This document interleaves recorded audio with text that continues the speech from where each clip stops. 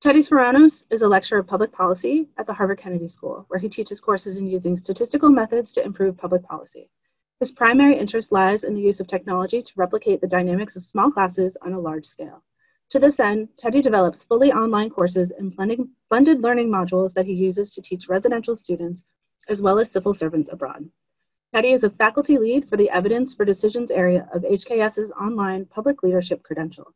He is also a co-founder of Teachly, a web application focused on creating effective and inclusive learning environments. Teddy received his PhD in health policy from Harvard University and his master's in public health from Columbia University. Thank you so much for spending some time with us today, Teddy. Over to you. Thanks so much, Erica. Good morning, everyone. Well, good morning for me. I hope that you are all doing well wherever this finds you. I hope you're safe and I hope you're healthy. If you're able, I asked in the first slide here to try to rename yourself given the organization that you're in so that I can have a sense of where you're all coming from. Hopefully I'm going to be able to make this a pretty involved and pretty participatory session, but we'll do our best to see how we can do this.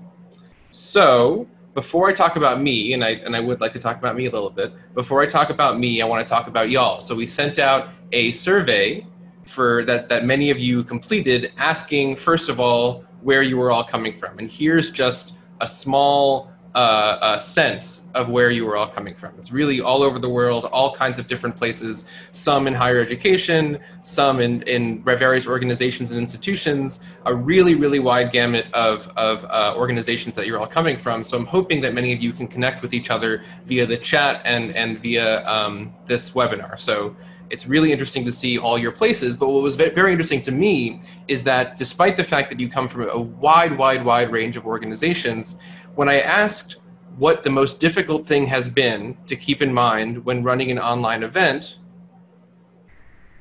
you all said pretty similar stuff. So here is a word cloud of your responses with respect to the biggest challenge that you have found when trying to run events online. And as you can imagine, keeping audience engaged was a really big part of it. So many of you said the biggest issue is trying to keep the audience engaged and happening, trying to maintain attention, trying to manage the different participants that are happening, trying to foster and encourage the kind of discussion that can be quite helpful. This is the sort of thing that many of you have found in the kind of institutions that you're working in, the kind of events that you're talking about, which is great for me because I think there's quite a bit that we can be doing together. So I'm going to start with a poll.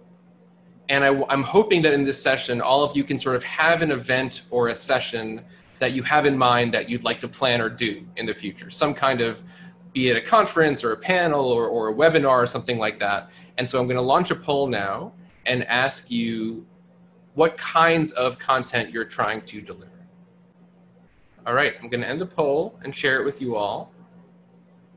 Here is where y'all are coming from. So lots of folks doing panel discussions and training programs, singular multi-day workshop, conference or large event.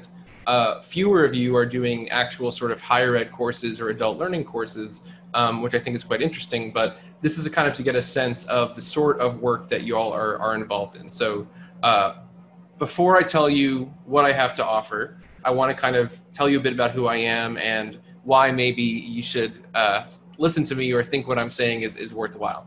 So my name's Teddy Svoronos. My website is right here. And my primary role at the Kennedy School is I teach quantitative methods. I teach statistics, econometrics, this sort of thing at the Kennedy School. But my real sort of interest is in figuring out how technology can be used to make online experiences effective, to make learning happen, to replicate the dynamics of in-person and intimate meetings happen on a large scale in sort of an interactive and effective way. So here's a couple of things that I've done on my website if you're interested in learning more about the kind of work that I write about. But at the Kennedy School, this is manifested in a couple of ways. I run one part of the Harvard Kennedy School's Evidence for Decisions Public Leadership Credential. So the Public Leadership Credential is a set of online offerings for mid-career professionals, and I run 2 of the 6 of those courses. I'm also the faculty lead for a program here at the Kennedy School called Evidence for Policy Design, where I do a number of trainings around the world of civil servants and on the use of data and evidence in decision making. And then finally, I've quite recently, been charged with transitioning the Kennedy School's courses online as it pivots to online in this fall semester. So we're having a really large effort to move a lot of our work online. And so there's quite a bit being done right now to try to think through how to transition those courses online in an effective setting. So I have quite a bit of experience in teaching online and teaching digitally, but the thing that I think is quite interesting, and the reason why I wanted to have this webinar rather, is that we're shifting from online teaching to online everything, right? Everything that we're having to do is now shifting to online. A lot of the work that we're doing that we would traditionally do in person is now kind of being affected somehow in terms of having to happen online. So the question becomes, how can we make sure that we're delivering experiences that are as good or better than what we would do in person in an online setting? So the kind of claim that I'm making in this webinar is that as the world pivots to online, the things that we know in the literature on effective teaching and pedagogy, on what works to make online teaching effective, can be applied or can be used to make all online events, sessions, interactions effective. This is a very rich literature that has existed for a long time and has been continued to be developed by scholars and by researchers in pedagogy and learning. And so when I say this is data-driven digital delivery, the first thing I mean is that this is truly driven by data, by which I mean there's a huge evidence base that we can draw from on what makes these sorts of things effective. I'm going to start by describing some high-level principles, some high-level structures that then we'll narrow down to actual tools that you can be using in your work. So that's kind of the idea here. So I'm going to go through these three principles. The three principles are 3 levels of structure, communities of inquiry, and optimizing for online. And in this, I'm going to ask you to think a lot about an example that you have. So as far as norms go, please use the Q&A box to ask questions. And please be prepared to type your ideas into the chat. There are going to be a number of points here where I ask you to reflect on a session or event that you yourself might want to offer. And I want you to be prepared to think through that session, that event that you're planning, and type your ideas for how you might do that into the chat. Okay, so I'm going to start with principle 1, and that is this notion of 3 levels of structure. So what I'm going to do is I'm going to give you sort of a pitch for how this works in online learning, and then we'll think a little bit about how we could then translate that to the kinds of settings that you all are working in. So this notion here is drawn from some work by Schulman on what's called signature pedagogies in professions, but you can apply this to any sort of event or session that you're thinking of doing. So the idea is that there are 3 levels of structure to any kind of session that we offer. The first is what are called surface structures, essentially what is happening, what it looks like. So in this case, it's me talking into my web camera, you on chat and Q&A, and me going through slides. The surface structures are simply what it looks like from a superficial perspective. One level below that is what we call deep structures. And deep structures sort of reflect the reasons why we're doing what we're doing. The reason why I'm trying to do these particular things is because I believe a certain thing, or I want you to work on a certain thing because I think it's important. And then below that, one more level is an implicit structure. An implicit structure is simply, in the literature, they say a moral dimension that comprises a set of beliefs about professional attitudes, values, and dispositions, but it really is fundamentally why. So this looks like a pretty theoretical structure, a theoretical framework. So let me give you an example. In the Kennedy School, I teach case studies a lot. And case studies on a surface level is something like this. We have a classroom, we have me at the center of the classroom, I have whiteboards everywhere that I'm using to facilitate discussion, and that's sort of what it looks like on a superficial level. But if somebody asks me what I do in class, I don't just say, well, I stand in front of the room and I facilitate discussion, I write on a whiteboard. I say that I engage students in some kind of complex decision-making process on which reasonable people may disagree, right? So when I talk about the work that I do, the things that I teach, I talk about it not just in terms of what it looks like, but what I'm actually fundamentally trying to do with students. So I'm trying to get them to take on the role of a protagonist. I'm trying to get them to think about a difficult decision that a protagonist has had to make, and then think through what we can do to make that decision in a more effective way. But then below that one level, if someone were to say, yeah, but why are you doing that? Why does that matter? I would say, well, in the world, real life is very messy. And case studies are an opportunity to dig into that real messy world and start to think about how you could actually take rigorous frameworks and apply them to a difficult, complex real-life scenario. So these are the three levels. We have the surface structures, what it looks like, the deep structures, why I do it, and the implicit structure, why I think it's important. Now, I want you to think about trying to apply this to online. So when I shift to online, I then have to think about these other structures, but a thing that I really want to impress upon you is that the implicit structures and the deep structures haven't really changed. Those structures are the same. I still think real-life decision-making is important. I still think it's important for people to try to engage in this decision-making process with a protagonist. So really the only thing that's changing is the surface structure. What I'm doing is, instead of standing in front of the room and talking about whiteboards, I might ask students to take positions via a poll, like the poll that I showed you earlier. I might ask you to discuss your perspectives with one another in an online setting, and they might write on a collaborative Google Doc instead of having me have a whiteboard. But the key insight that I see here is that 2 and 3, deep and implicit structures, haven't changed. What has actually changed is the surface structure. So what I want to ask you to do now, take 2 or 3 minutes, and I want you to think about your event, the thing that you're thinking of planning. And I want you to jot down briefly what the surface structure, deep structure, and implicit structure is for your particular event. So take a moment to do that.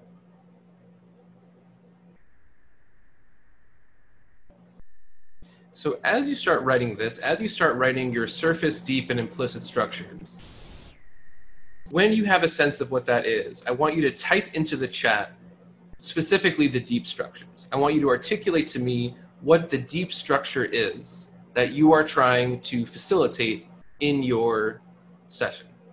So the deep structure is, what is it that you're trying to get participants to do?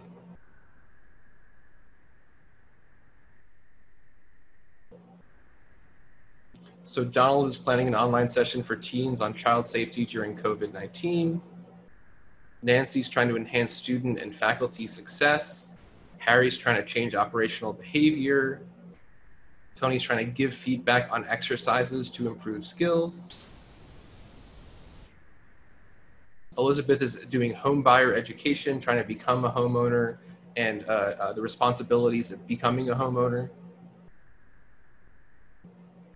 These are great. Robert's synthesizing learnings and areas of exploration by this group over the last 4 years. So I highly encourage you to check out the chat, because these are some really, really interesting things y'all are working on. And the thing that I think is really important to keep in mind here is that this deep structure, this thing that you're writing in this chat right now, when you're planning your event, keep that at the top of your mind. That is not something that should change as a result of shifting online. Shifting online should change the surface structure, right? It should change the high level kind of what it actually looks like day to day in the session, but not the actual reasons why things are happening this way. Wonderful. So think about these deep structures when going forward. This is a really important part of trying to think how this might work. Okay, we go into principle 2 now. Principle 2 is this notion of communities of inquiry. Now, communities of inquiry is a thing that is another sort of framework in the pedagogy literature of how to make effective online learning happen. And it really is at this fundamental thing that I think a lot of us are feeling right now, which is that it's difficult to sustain community in an online setting. At least from my perspective, even in trying to keep connected to friends and colleagues, the thing that's been difficult for me is having sort of consistent interactions that give me a feeling of being part of a community rather than just these sort of individual one-off interactions, which I think is quite important. So I'm going to give you this framework of community of inquiry by Garrison, Anderson, and Archer. And the idea is that in a classroom, there are 3 types of communities of inquiry. There are 3 types of connection or presence that you can have. And these 3 are social presence. That is the feeling that the course is full of real people who see and who acknowledge one another. Teaching, or in this case, organizer presence. That is the feeling that the instructor or the leader of the session has consciously created the experience and is monitoring and adjusting for it for student learning.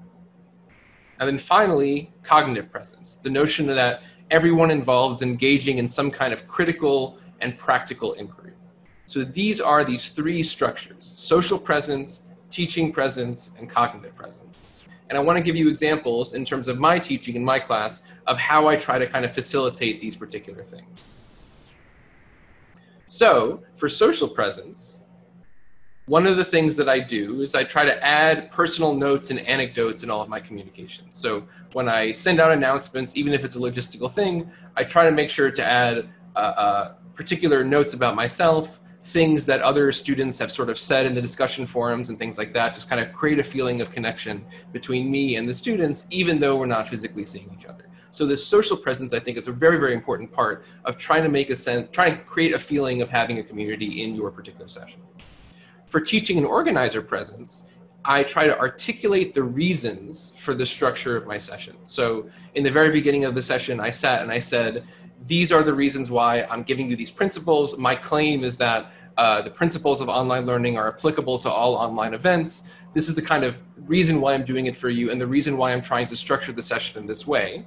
And by that same token, if I get feedback from folks that this particular thing is effective or not effective, I can then try to respond to that and adapt the session accordingly. This is obviously much easier when I have multiple sessions, but the notion of trying to be a sort of responsive and present organizer is a really important part of this particular one. And then for cognitive presence, I think creating a space for participants to think, discuss, and struggle with content is important. So that's here what I'm trying to do with respect to having you think through your own events and think through the implicit structures of your particular events. What I'm trying to do is to get you to actually engage in this kind of cognitive presence. Now, this is specific to learning, specific to pedagogy, but I really do very sincerely believe that these are the kind of three tent poles of what makes effective online sessions more generally. So again, I want to ask you to take a couple of minutes and I want you to reflect on how you might create social presence, teaching presence, and cognitive presence in your online session. And when you can think of one, please put it in the chat and start with social, teaching, or cognitive first so we know what kind of bucket you're putting it in, and then send it to all attendees, please, where your particular things are happening. These are really great. Are any of the people who are listing things in the chat right now, if you're willing to raise your hand and speak a bit about your thinking, I think that'd be really great.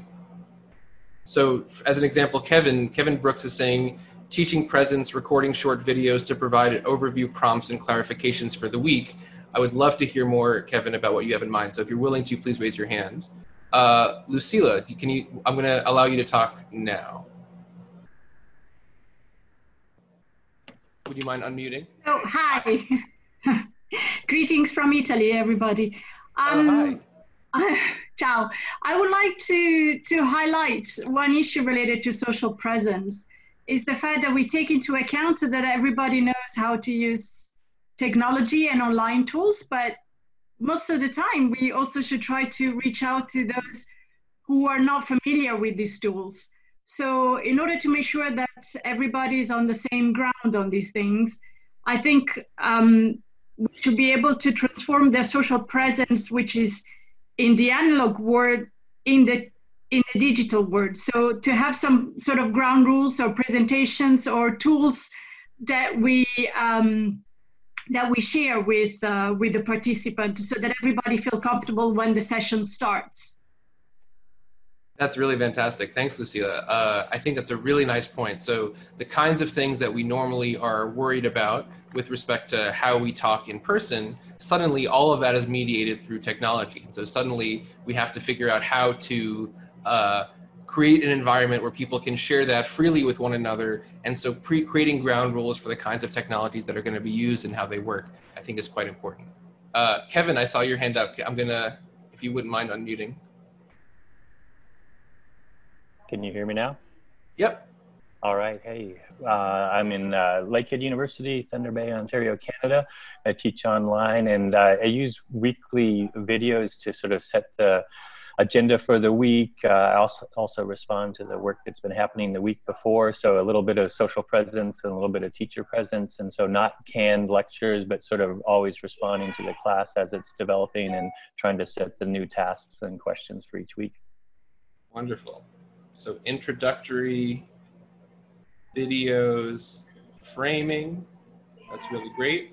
I see Donald Rucare. May I ask you to, I think I have to allow you. Go for it. If you can unmute, please. Thank you, Prof. Good morning to all of you. This is Donald from Kampala, Uganda. And we are currently, I work for Freedom House, so we're working with children and access to justice during this COVID time. So what we're trying to do is, in terms of social presence, is have like test calls. We actually had one this afternoon. We have the web on air on tomorrow. But before this, because this is a new experience for most kids, and we have kids up country who have a part of the digital divide. So what we're doing is running a number of test events before the actual webinar tomorrow, so they're able to be more comfortable and be present in the moment tomorrow. So we look forward to a good event tomorrow. That's wonderful. Thank you so much for that. I think that's a wonderful idea that Donald suggested of creating a space before sort of the content of the session for people to get comfortable with one another, get comfortable with the technology, as Lucila was suggesting earlier. That's the kind of thing that can really help to create an effective experience once things start. How about Baraka? Hello, everybody. My name is Baraka from Nigeria, Abuja. Actually, in trying to create the social presence, I think you need to engage the classroom from time to time in questions, because some people get carried away, but when you keep asking questions, they will be able to concentrate. And then you need to also explain it in simpler terms, just like the way you did. You gave us a preview. When I joined this class, I didn't know what to expect actually on this lecture. I know it has to do with digital, but when you explained as an overview, I became very comfortable, and I'm so happy that I'm, pulling along in the lecture. So I think if you explain to the students, give them some kind of summary of what to expect and why you're doing and why you are teaching, and tell them the importance, they will be willing to listen to you and they'll be carried along. Thank you very much. Thank you very much. Great. So I think that's explaining the reasoning and rationale, I think, is quite an important part of creating a strong teaching presence. So I think that's a really nice one as well. So for those who couldn't hear, Baraka was talking about how important it is to be able to take the ideas that you're going to get into in a deep way and explain them as clearly and straightforwardly as possible, and to also then pair that with a sort of willingness to let people engage with it by asking them a lot of questions. I think that both of those things are a really important part of both creating a teaching presence and then also creating a cognitive presence. How about Tasneem? Hi, greetings everyone. Greetings from Pakistan.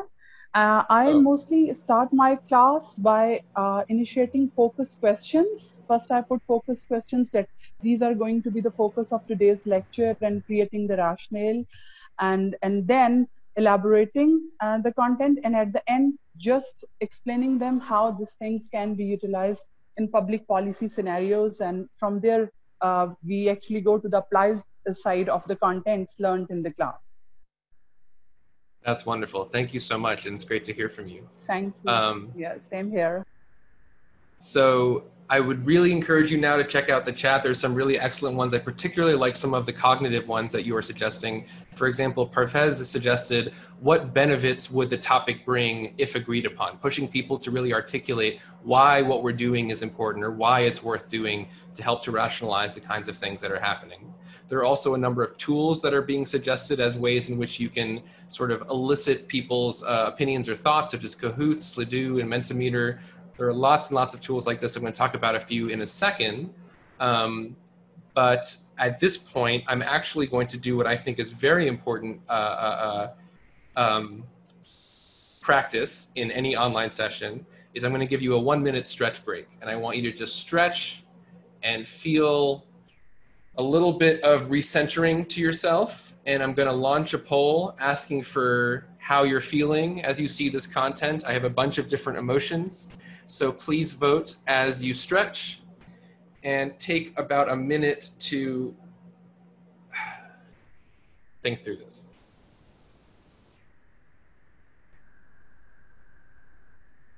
All right, I'm gonna show you, it's risky for me to show you what you all responded to, because if a lot of you are upset, then this is a risky thing to do, but I'm going to show it to you right now. So Most of you are curious, excited, inspired. That's very good to hear. Some are overwhelmed or confused. To be honest, I don't think it is an uncommon thing to feel that when first encountering these things. So I'm going to try to summarize everything at the end of the session as sort of the key takeaways that I want you to take from this session. But I do think it's quite important to realize that I'm throwing a lot of new ideas and concepts at you. And so I'd encourage you to take a moment and think about what you can get from it. Write some notes for yourself for when you actually do these sessions in the future. So, Principle 3, optimizing online delivery. So this is perhaps what a lot of you were thinking of when you signed up for the session. This is simply principles involved in just delivering content online well. And there's an extent to which this sort of principle is the same as what you would do in person, but I do think that the cost of not doing it is especially high in an online setting, and I think you'll see why in a second. So a key idea in optimizing for teaching online is this notion of chunking. And chunking is simply the ability to break your session down into multiple smaller sessions. That's all it is. So if you have a particular hour-long thing, you're not just talking at people for that full hour and hoping that they keep up. You're instead trying to break it up into little subsections that you might want to do. So here are some examples in the teaching world. If I wanted to do a mini lecture with breakout rooms, I might talk for about 20 minutes, then a 25-minute session where I might send you all into breakout groups to work on specific things together. Then I might bring you back to report out and discuss, and then I might wrap up. So no thing is longer than 25 minutes, despite being a long 75-minute session in total. Another idea is for a case discussion, 10-minute welcome and kind of framing the discussion, 30 minutes of discussing a particular area of the case, we call those pastures, then having a stretch break, then trying a whole separate part of the case in a separate pasture, and then doing a wrap-up. And a third possibility is maybe we never meet all together at all. Maybe the entire session is you in small groups working with one another and maybe contributing to some bigger document like a Google slide or a Google Doc that we could then all share and look at, even if we're never all together in a giant room looking at one another in this massive setting. So you could even think about having this as a particular small group meeting.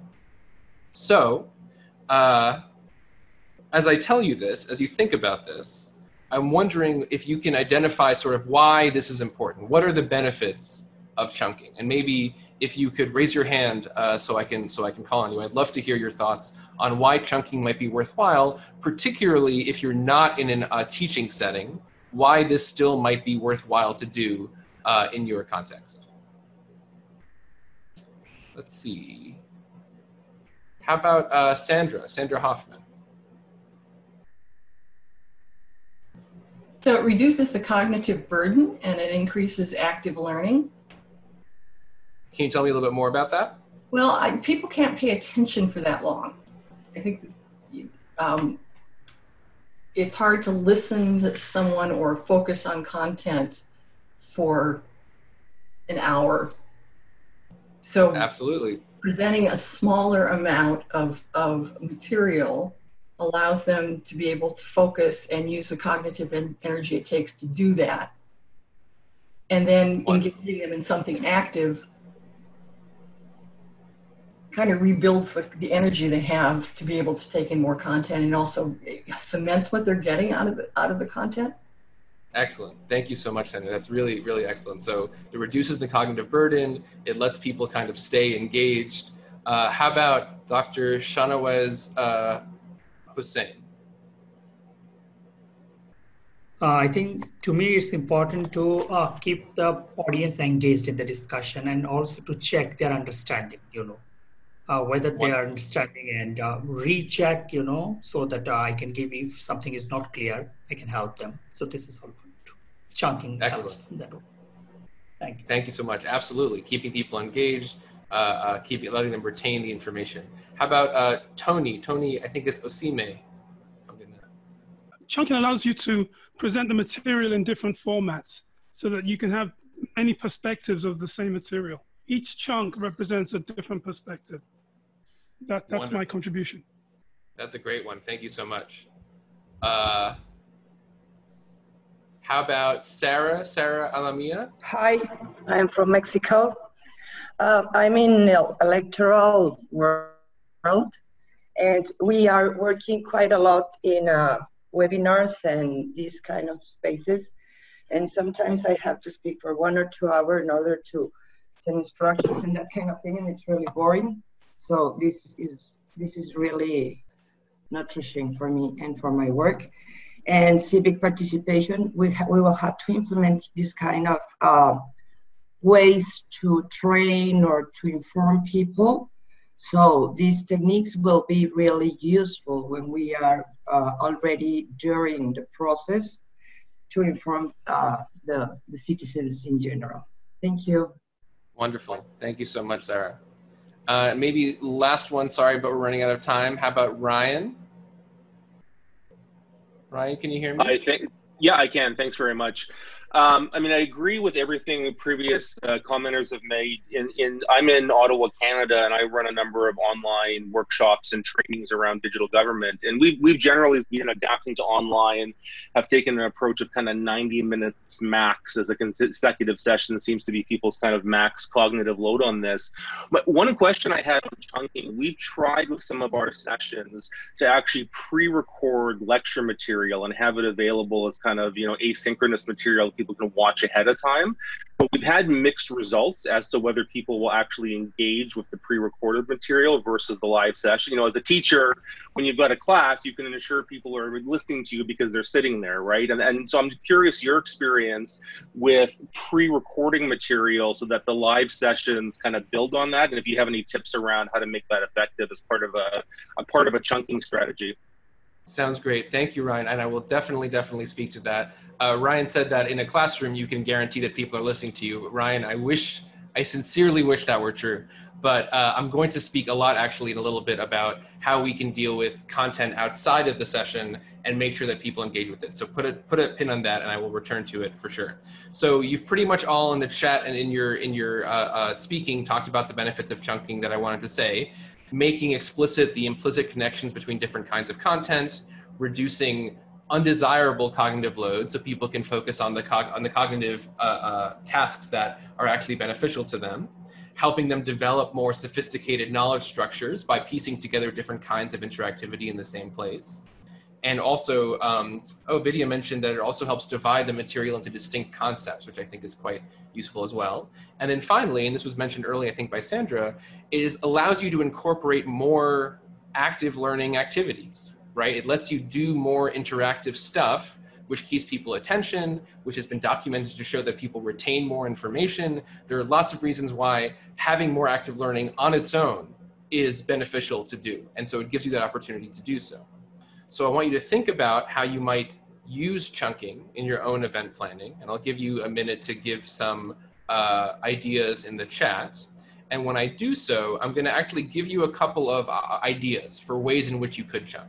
So think about how you could chunk the content of your sessions or your events, but also think about these different ways in which you could try to get participants to do different things. So you can have them speak, you can have them vote in a poll, you can have them write, you can have them work in groups or share work. Here are some tools that could be useful to you in doing so. Zoom has a lot of them. This is a table made by Dan Levy, one of my colleagues at the Kennedy School. So take these and think about it, and then in the chat, give me a sense of what kinds of chunking activities you might want to do. So Donald has a follow-up to his comment earlier about his event. He said he can use breakout groups to ask teens to identify issues of safety that they're facing during lockdown. It's a really nice one. Sanchita's talking about pre-recorded stuff, lectures and quizzes, role plays, things that they can do to get people engaged in the content before even the live session. Trivia or games. Great. Seems a lot of interest in breakout groups, and I think breakout groups can be quite helpful. I use them a lot in my teaching. In fact, one of the disappointing things of doing this webinar is that Zoom's webinar function doesn't allow for the kind of breakout groups that I do in my class sessions, but I do find them very helpful. A piece of advice I would give you all when trying to think about breakout groups is to make sure that when you do so, that people have an explicit task or an explicit question that is targeted and useful to them in terms of what they want to do. Because if you fail to do that, it's easy for those groups to then just become people sort of hanging out in a room and not having anything to talk about. Make sure that you're as targeted as you can be. Bushra, you have a comment. Yeah, I just have a small question about it. I just wanted to ask, what should be the ideal number of people in an online class, and what should be the ideal number of people in a breakout session? Great question, Bushra. So the question is about how many people are ideal for a class and for a breakout group. For a class, I'm actually not certain that there is an ideal number, simply because there's so much opportunity to break people up into smaller groups that you could actually have quite a large class where if you sufficiently integrate active learning and lots of breakout groups and stuff, it could be just as useful as sort of a more intimate one. For breakout groups, it depends a little bit on what you would want to talk about. I generally wouldn't have more than, I don't know, 7 or 8 people in a breakout group myself, simply because it's hard for people to get a word in if it's more than that. Generally, I try to strive for 4 to 5 for the kinds of questions that I ask. But again, it depends on if your goal is to have a really rich discussion with lots of contrasting viewpoints, or if you want people to dive deep on a question, you might want to have fewer people. But I tend to aim for 4 to 5 and generally not more than 7 or 8. Okay, so for this last part, we have a little bit of time left. I want to tell you what I think the real killer feature of teaching and hosting effective online sessions is. And this actually isn't specific to online, but for me, it is the single most useful thing that I do when I teach and that I've tried to take on to an online setting. And I want to highly encourage all of you to think about how you can incorporate this into the work that you do. Because to me, everything that I just talked about is quite important, but the real, true killer feature, the thing that you really should think about more, is how you can use data in your sessions. So when I say data, I mean data about your participants, where they are, what they're thinking about, that sort of thing. So I'm going to give you 2 examples. The first is data during a session. So for example, the kinds of polls that I was just doing. So why might you want to do polls? It helps you assess understanding and mood. It helps you adapt. It helps you think about where things are at. And how do you do it? You can use nonverbal chat functions, for example, like raising your hand or typing into the chat or things like that. Or you can use anonymous polling, like what we just did in Zoom with the polls and what Poll Everywhere lets you do as well. So I'm going to give you a couple of examples of how polling can be really helpful.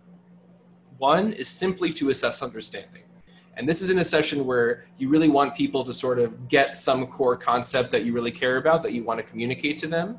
And let me give you an example. Here are some polls from my class. These are about statistical concepts, so don't worry at all about the content. But I want you to look at the distribution of responses of this poll versus this poll. So if I had these 2 types of polls in class, as you can see, one of them has a much wider spread of responses than the other. And so when I think about how I want to spend my time in class, doing this poll lets me adapt in real time whether I should spend more time on a particular concept and less time on another, because in this case, I would probably want to focus on this poll and the content here rather than this one where 70% of the class got the right answer right off the bat.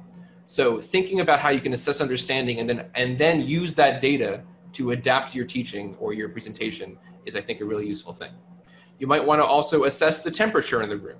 How hard was a particular thing? How did you find today's material? When I did that poll after the stretch break of how you were feeling, that was to assess the temperature. Because if a lot of you said you were confused and overwhelmed and bothered, I probably would have changed what I did for the rest of this time. But because most of you were getting excited and inspired, I decided to go on with showing you more material. So think about how you can assess the temperature in the room. You can assess preferences. You can ask people to rank topics. Again, this is from my own teaching, so don't worry about the actual words. But I ask people simply to rank the topics they wanted to talk about, and I use that to help frame the session. And then you might want to use polls to assess takeaways. Ask people what their big picture takeaways are from the session, which you can then use to plan your next session or understand what the big takeaways were and if you got your point across. So these are just 4 uses for data during a session that you can use to adapt in real time to make sure that you're delivering as effective a session as possible. But some of you might be thinking, well, sure, I can adapt, but in the middle of a session, I can't suddenly throw everything out the window and make a brand new session, right? If in the middle of the session, all of you said, I'm confused, what would I do at that point? I'd probably go back and talk about the original content a little bit more. But if you're having to adapt in real time, it's difficult to have stuff prepared for that kind of thing. So the real killer feature that I want to talk about, and this is what the gentleman before was asking about, is data that you can use before your session. So I'm going to go through an example of what I use in my teaching. Again, it's going to be a technical concept, but I want you to just think about what I'm doing and why I'm doing it. So before the session, I make these little animated videos that kind of show different concepts and why they're important. In this thing, I'm narrating over the formula and explaining stuff and talking about different things. It's just a video that the students watch, right? Once they're done with all that, I then have them do a quiz on our learning platform or a survey. And the quiz looks something like this. I ask them to answer a question, but then more importantly, this is the absolute most important part, I then ask them to explain their reasoning for their choice in the previous question. So on one hand, I could use this to assess understanding. On the other hand, I'm then asking them to explain their reasoning. So the idea here is that what I then get is an actual export of the people's understanding and what they're thinking about way before I even start my session. So when I'm in the planning phase of my session, I can actually look to see how particular students responded the way they did and use that to cater what I'm doing for the actual session itself. This is enormously valuable. And for example, in the survey that I asked you all to fill out before the session started, I got to use your responses for what the most difficult part was about teaching to customize my section to the kinds of things that you all cared about. This is not something that I could have done during the session. I could only do it before the session. So as we think about these three things, the initial video was to expose students to new content. You could do a welcome video so people know who you are. You could do a short presentation explaining what the session is about. This kind of thing just exposes them to the new content. But then supplementing that with some kind of survey or poll so that to assess the extent to which they understand the content, and this is a way to kind of make sure that people are actually engaging with it, is to ask comprehension questions to make sure that they're really following it. But then the third and perhaps most important part is that you can then learn from student data and customize your session accordingly. I truly mean it when I say this could save you an entire session in and of itself. The number of sessions I went through before I started doing this, where at the end of it, I just thought, I feel like I just wasted that. If I'd really known where people were at, what people were thinking about, I would have totally done a different session. You can absolutely squeeze the most amount of information as you can out of a particular session by catering it beforehand, by learning about your participants. So the biggest takeaway I want you to take from this is that using data before, especially during, and even after your event can help you know your participants better. It can help make sure your sessions are more engaging. And it can help create communities that last beyond the time of your event. It can help create the kinds of bonds that we were talking about in the communities of inquiry. But here are some things you might think about incorporating. Pre-course surveys, like what I did, participant responses, feedback surveys, the kinds of polls that I was doing during class, engagement data if you're involved in an organization in which you can see how people are engaging with your content via analytics. That can be quite helpful as well. And then there are other possibilities as well. But I want to make sure I get across the key ideas of the session.